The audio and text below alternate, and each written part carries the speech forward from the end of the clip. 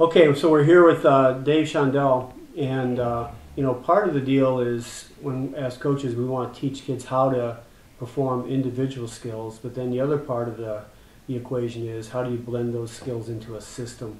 And Dave's going to talk today a little bit about designing an efficient and effective team defensive system using the attributes, hiding your liabilities, things to consider when you're designing a defense. So it's not just a cookie cutter defense that you saw on TV. It's something that might meet the needs of your personnel and allow for some team success. So with that lengthy and clumsy introduction, Dave, what are the thought sequences you go through or items that you consider when you're trying to connect the dots and design a team defense?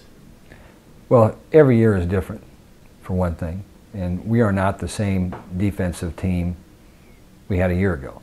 In terms of skill or the system that you're going to play, or both? First of all, the personnel, the ability level. A year ago we lost two fine defensive players and passers, Emily Ehlers and Blair Basham. One was a libero, one was a DS. They'd started for 3 years. They were pretty good. And Tiffany Fisher was one of our middles, so you lose an experienced middle. So now you've got to look at the group you've got coming in and what are you going to do to be successful? And I look at what Russ did when he won the 4 national championships in a row. And he did a great job, I think, of knowing when he could play his big people all the way around and also plugging in those great little ball control players. And I think that that's been kind of a pattern that a lot of people would like to follow. They just don't have the big people like Russ had or the little people like he had on a regular basis. But I think that, we're going to throw another name out, I think Mike Hebert was the best in the business from year to year of taking his team, whether it be on offense or defense or serve, receive, whatever else, and this is how we can be successful. This is what we're going to have to do, whether it means, okay, we're going to run a 2-setter offense now because I've got these 2 people that can set and hit and I can't take them off the floor and things like that. But I think that we've worked really hard at doing the same thing, and that's why we're 3 days away from getting ready to play, and we're not even sure yet what lineup we're going to put on the floor because we're still in the process of figuring out what's going to work. And because it isn't a cookie cutter operation where you just plug people in.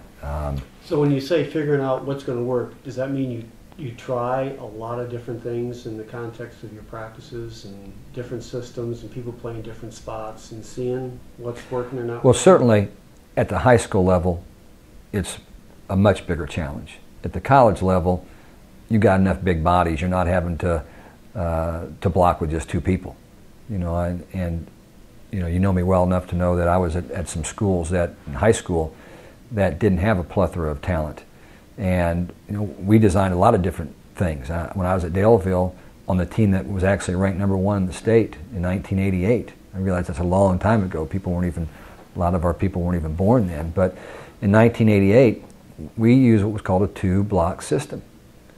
I had a setter, great setter, who was about 5'5", and had an incredible defensive player who was about 5'4". Probably the first real libero, before liberos were liberos. She played middle back all 6 rotations, okay?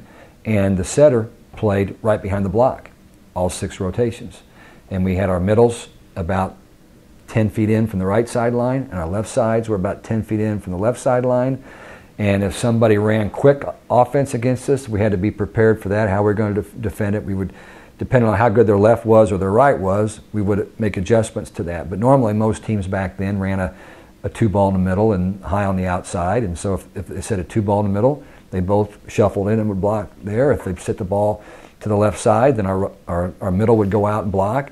But the theory was at that level, and I don't think it's changed a whole lot, is more defenders are better than more blockers in high school volleyball. You've got a lot of people wasting their time blocking in high school volleyball, just getting used and giving the attacker opportunities to score easy points and in the net and everything else.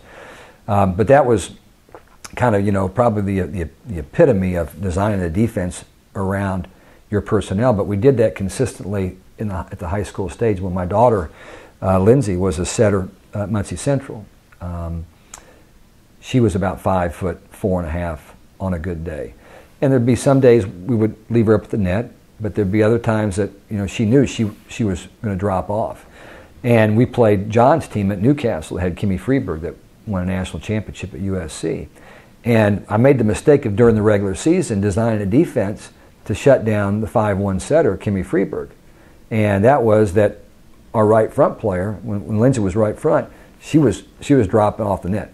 Okay, she started at the net, then she'd drop off. Freeberg would dump the ball, she'd play it. We had another setter that would step in, set the ball. And we hammered them during the regular season. Problem was, they were well enough coached that by the end of the year, they were ready for that system. And so, it didn't work quite as well the second time through. But I think that not only does your defensive system have to work for your team, you have to know who you're playing as well. And I go back to how many times I would watch Steve play at Burris when I knew I had to beat them to win the sectional. And our defense would be designed to beat Burris. I mean, that was who we had to beat to advance on. If we would advance on, we probably had a good run at the state championship. So, and you did that with the idea of if this works against Burris, it's probably going to work against sure, the other teams that we sure, play. Yeah, they're the best team in the state. But there were years where they would be very difficult to stop if you didn't have a good blocker in every position. But there are other years where you could be smart enough to say, okay, we're going to put 2 here, we're going to put 2 here. If you want to set your right side player, go set her. And so you're forcing teams to do things they don't want to do. And the same thing would go if you drop off your right side player. Teams have a tendency then, okay, we're going to set our left side hitter. That may not be their best player, but that's where they're going to go with the ball. So you have to try to use that to your advantage as best you can. But this year's team at Purdue, we have a great libero. Carly Kramer is one of the best in the country. So we have to find a way to make her a huge part of our defense. And so when we design our defense now, going into the season, it's that we're going to block the line on the left side hitter, which is where 70 to 75% of the game is still played at the college level, and we're channeling that ball to Kramer to make plays. If we didn't have a great libero, then we may be moving the block inside and forcing people to hit line. So those are some little things about what you have to do, but you have to look at what's going to work for you. Like, right, we want to be prepared to run 2 defenses this year, play 2 systems, a 5-1, and we run a 5-1. We have I wouldn't consider her a small setter because Rachel's 6 foot tall, but she doesn't touch 10-1 or 10-2. So she's somewhat of a blocking liability, like most setters in college volleyball are. But if we're playing Minnesota and they're going to put maybe Dixon on the left side and they're going to put Whitman on the left side and they're going to set every ball out there, half the time I've got Rachel Davis out there blocking. But if I run a 6-2 against them and have Rachel just play in the back row and then put maybe a 6'4" freshman in the game for her, defensively that makes up for not being able to do that. So I want to be this year prepared to do 2 different things. Now how well that will work, I don't know. It's like having 2 quarterbacks in football. Sounds like a great idea, but you lose some cohesion and chemistry, and the same person's not setting the ball at the same tempo all the time. And I think that's one of the concerns. I think everything being equal, and people have asked me that this year, would you rather have 1 setter or 2? And I think everything being equal, you'd like to have 1 on offense because that's going to make your team run smoother. But defensively, we want to be able to run a system well enough that we can put a bigger block. And if we run a 6-2, I think we can be athletic across the front row as anybody in the country. So that's all part of it.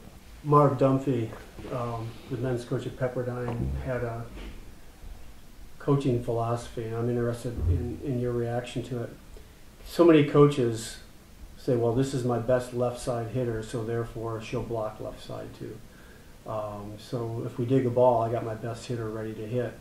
And at the time, Marv said, don't think about offense when you're designing your defense. If your best left side is also your best blocker, you better be putting them where the other team's best hitter is.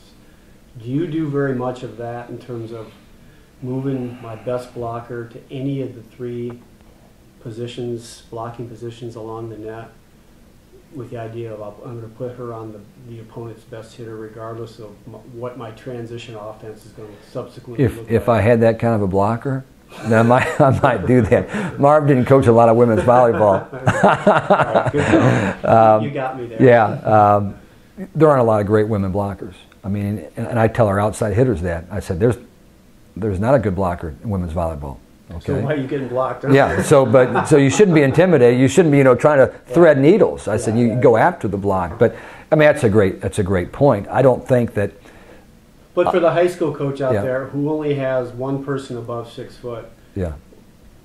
would you or did you? Because you've probably been in Yeah. this position. Well, Sure. we don't care where you block. We'll figure out offense later, but we want you blocking first. Or did you kind of tend to keep I would go the other way. I would say at the high school level that I just don't think blocking, at least it wasn't then, and I'm sure that you get to the very elite level of high school volleyball, there's going to be those situations. And I think that's when you do it. I think in general, you don't.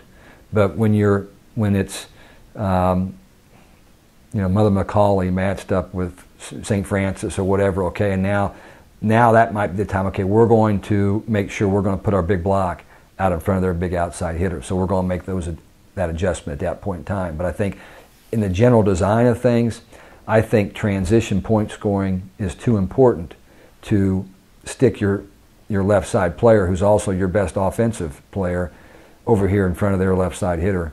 I think it would make more sense the higher level you go and the more efficient blocker So that you're you saying have. the club level, high school level, 90% of the matches can be won. Again, we're talking about design and defense with good backcourt, good ball control, and transition offense, as opposed to having the block That would be my be your belief. primary consideration. That would definitely be my belief. I just haven't Now, seen would that that many. be reflected in how you design your practices then? That you'd spend more time on ball control, defense, moving, transition, dig to Yeah. kill type stuff as opposed to blocking drills? Each year you've got to look at your team. And I think that's how you determine what you work on in practice. I mean, you don't pull last year's file of practice plans out and do it year after year. Every year is going to be different what you spend your time on. You may walk in the gym and realize your 3 best outside hitters graduated last year. So what are you going to work on? Well, those guys are ball control players. They're a big part of your offense, and so that's why you got to put all of your time into that. But I think when I was coaching, especially trying to build up to a top level at the high school or club level, blocking was the least most important skill, the least. Now, once all of a sudden you get to that point, now you're good in a lot of areas, but you're not blocking anybody, and that's the reason you're not, maybe beating those top teams. Well, then you've got to start putting some more time in blocking. But I think it was the last area of the 6 or 7 primary skills that I would spend time on. Very good.